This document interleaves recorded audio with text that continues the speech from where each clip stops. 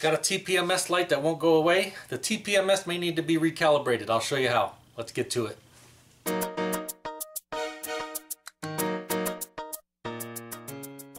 We're going to be calibrating the TPMS on this 2019 Honda Accord. Before we actually do the calibration process, why do we have to calibrate this TPMS system? If you've had a car with TPMS before, you probably never had to calibrate it. Well, older vehicles used an actual TPMS sensor like this mounted inside the tire and wheel assembly, and it would actually sense the air pressure inside there, you know, the tire pressure, and it would send that information over to the vehicle. And so if it dropped too low, it would sense that, turn your TPMS light on, and then once you added air, and usually as soon as you start driving, it senses the new air pressure that, you know, correct, and it would turn that light off. Well, now the newer systems like this Honda Accord here, they use what's called an indirect TPMS system. So they no longer use these sensors. Instead, they rely on other different sensors and inputs into the various control modules to determine what the air pressure is in these tires. And in all honesty, it's just doing its best guess based on all the inputs it's receiving. It's using various, you know, different sensors like the G sensors in the vehicle and your steering angle and whether your foot is on the brake pedal. But a couple of the more important players or inputs that it's receiving are the actual wheel speed sensors, the signal that's going in telling it the speed of each wheel, all four of them, and the outside air temperature. So it's taking all those and it's doing, you know, some math, and it's figuring out what it thinks is the air pressure inside those tires. And so when it sees something it doesn't like, it sets the TPMS light. And you know, most of the time it gets it right, but sometimes it gets it wrong, and we have to calibrate it. Now, a lot of times it can't figure out what the correct tire pressure is when work was done on it, like the tires were rotated, or we added or took out a bunch of air from the tire, things like that. When the system has been worked on, we need to recalibrate it, and if you don't, it can set your TPMS light. And that is what happened to this vehicle. This vehicle went into the shop. I think it went to a Honda dealer, and they rotated the tires, may have even adjusted the tire pressure, and they did not start the calibration process. And so when the vehicle senses that, typically after about 20 minutes of driving, if it continues to see the same problem, then it sets that TPMS light, and that TPMS light stays on. It won't go off until we do the calibration process. If your vehicle is equipped with a TPMS system, you can typically tell whether it's direct or indirect by looking at the valve stems right here. This one has an indirect system, and you can tell because it's rubber, because it doesn't have, you know, a TPS sensor in there. If it has a TPMS sensor in there, they'll typically look like this and be metal, so you won't be able to move it all around. So that's an easy way to tell, do I have a direct system or an indirect system? Okay, so now we know a little bit more of why these systems need to be calibrated. Let's go ahead and start that calibration process. Now, before we get started, we have to make sure that our tire pressure is set to the cold tire pressure inflation values that are listed by the manufacturer. And typically we can find those inside the door jamb, like this vehicle right here, front and rear, 32 psi cold tire pressure. And so we need to make sure that all four of our tires are set to 32 psi on this vehicle. And they are. And it has to be, you know, when they're cold, basically meaning the car hasn't been driven for 3 hours. Now, typically on these TPMS indirect systems, when it senses a problem, it turns on a nagging reminder here that won't go away. Well, it'll go away, but every time you turn the vehicle on, it comes back and it says TPMS low pressure warning or low tire pressure warning, something to that effect. And it also sets a trouble code inside the engine computer or one of the computer modules. I think it's a C0077 if I remember correctly. And neither one of those will go away until we start the calibration process. In this case, on this vehicle, I already started the calibration process, and it's okay to start it again. Second time, it's no problem.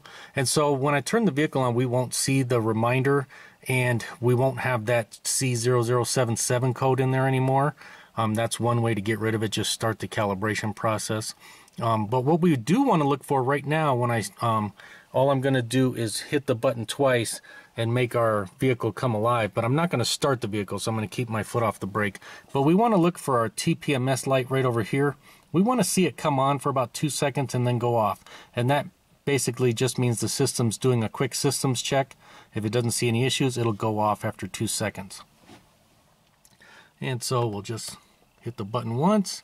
Now we'll hit it again. There's our light right there, and it went off very quickly. So that's a good sign that right now it's not sensing any problems, and also we don't have that nagging reminder for the TPMS right now. Now, because I did start the calibration process, a good way to check if it's still in that calibration process, which in this case this car is after 45 seconds, as long as we don't put the car in drive or anything like that, or turn the vehicle on, as long as we don't do anything, after 45 seconds, that TPMS light will come back on, and it'll come on for 2 seconds and then go off, and that means we're inside the calibration process. So that's how we can check. So as soon as we're right here, I'll just show you how you can check and make sure that you're actually inside the calibration process. And there we go. It came on and then it went back off. So that means this vehicle right now is inside the calibration process. Now, how do we start that calibration process? We don't even need a scan tool. We go right here to our information unit, or whatever the heck they call this display, and we go to our clock menu button, or in some models it'll be a home button, but we hit that, and then we're going to go to settings. So we just turn the dial and then press for settings, and then we should look for vehicle settings. So we'll have to scroll down and go to vehicle settings. There it is right there. We'll press the button, and there it is, the first one, TPMS calibration. So we'll press it again, and we can either choose cancel or calibrate. So in this case we want to calibrate, just like that, and calibration has started, so that's a good sign. Now that's all we have to do, and then we have to drive under certain driving conditions in order to complete the calibration, because I showed you how we can tell whether we're inside the calibration process by looking for that light after 45 seconds.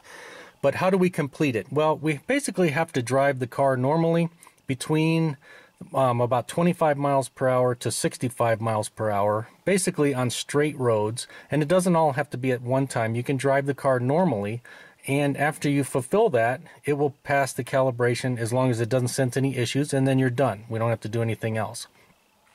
Now, sometimes it learns incorrect calibration. If somebody did this TPMS calibration with the wrong tire pressure or things like that, it's going to fool the system and it's not going to know what's going on. So in that case, what we can do is we can do this calibration 3 times in a row, waiting 5 seconds in between, at least 5 seconds. So as long as it's been 5 seconds, we can do it again. We can calibrate it, and calibration started now. We can wait 5 seconds after that goes away, and then we start it a third time, and after you do it a third time, that erases everything, so it has no more memory of any previous calibrations, and it'll start brand new. So as long as we have our tire pressure set correctly and everything else is working, then we should be good to go. Now, another thing I want to point out, in order for this system to work properly, it uses the outside air temperature, so we need to make sure that our outside air temperature is reading correctly. In this case, it's roughly 65 degrees in the shop, and so as long as we're, within reason, if this was like minus 40, then that's going to cause an issue and, cause our TPMS light to come on. And it can also cause that C0077 trouble code. So you might be troubleshooting the TPMS system, and in reality, you need to replace the outside air temperature sensor, because that's the issue. So that's a big key. We want to do that. We want to start our TPMS calibration. Now this vehicle just needs to be driven for approximately 20 minutes between 25 and 65 on a straight road, and then the calibration will be complete. When the calibration is complete, that light will not come on after 45 seconds. So if we just turn the key on like we did, it'll do its 2-second check and then go out, and we wait 45 seconds, and then that light does not come on again. That means calibration is finished and the car is good to go.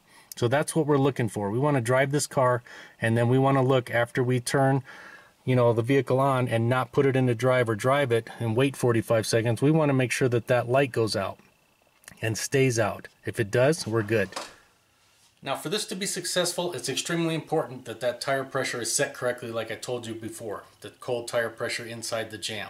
So if the system likes everything it sees, then once we do our 20 minutes of driving between 25 miles per hour and 65 miles per hour, then the calibration will be complete. Now, technically it's not 25 to 65, it's actually 22 to 65, but you get the picture. As long as we're driving between 22-ish and 65, in a straight line and we're not accelerating and we're not braking, and the system likes everything it sees, then the calibration will complete and you're good to go.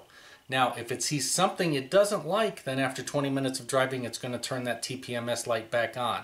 And so, why does that happen when I've set my tire pressure perfectly? Well, it has memory in the system, and so if somebody did it at an incorrect time or didn't do it properly before you tried to do it, even if you did everything perfectly, it's going to turn that TPMS light back on. That's why Honda gives us that special calibration where we do it 3 times in a row, waiting 5 seconds in between. And although I wasn't able to show it on the vehicle, when it enters that special calibration mode, when you do it 3 times in a row, the TPMS will blink once, and that indicates, okay, we're now in special calibration mode and we've forgotten all the memory that we know about. So then we can start from zero. So sometimes you have to do that if somebody has not done it properly in the past, because these systems are so finicky, everything has to be perfect. And other reasons why it won't complete the calibration and will still give you that TPMS warning: if your tires are uneven, say you replaced some tires and but only half of them, you got 2 new tires and 2 old tires, the system may not like that and may not complete that calibration process.